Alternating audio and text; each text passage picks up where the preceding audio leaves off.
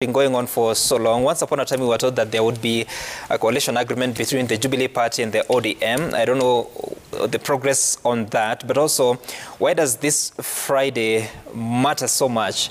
Because your party leader is saying that this is going to change the politics of the country and the race of 2022. This Friday is a big day, and believe that it will be the turning point for this country. Every nation has had its critical junctures.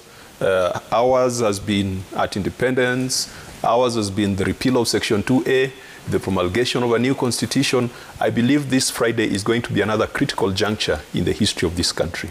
Raila Odinga has gone all over the country, and in every region he's gone to, he has gone with an economic, political, and social transformation blueprint. He did that when he came to Homa Bay. He did that when he went to Kakamega in Mombasa. So we expect that Friday will be a culmination where we are now going to have the national vision that Raila Odinga has for this country. And that's why I'm saying it will be a critical juncture, because it will define a future and a path for this country that, if we follow, it will be a path to prosperity. We expect, because this is part of the Azimio la Umoja drive, we expect that on Friday we will be bringing together different interests, we'll be bringing together all regions of this country, and we'll also be bringing together various political parties.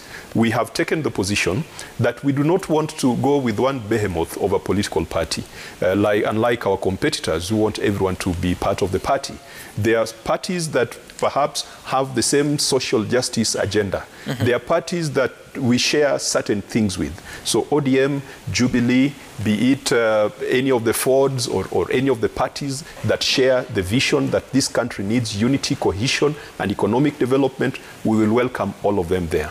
This then will set forth a movement that for the next 8 months will be all over this country to ensure that despite the travails that COVID has brought, despite the problems that this country has gone through, we'll be able to rescue our country. So this Friday, I want to urge all Kenyans, if you have an opportunity, please listen to the message, please listen to the promise that Raila Odinga has for this country. It is one of transformation, it is one of unity, it is one of cohesion, and it is one of true economic prosperity and empowerment. Senator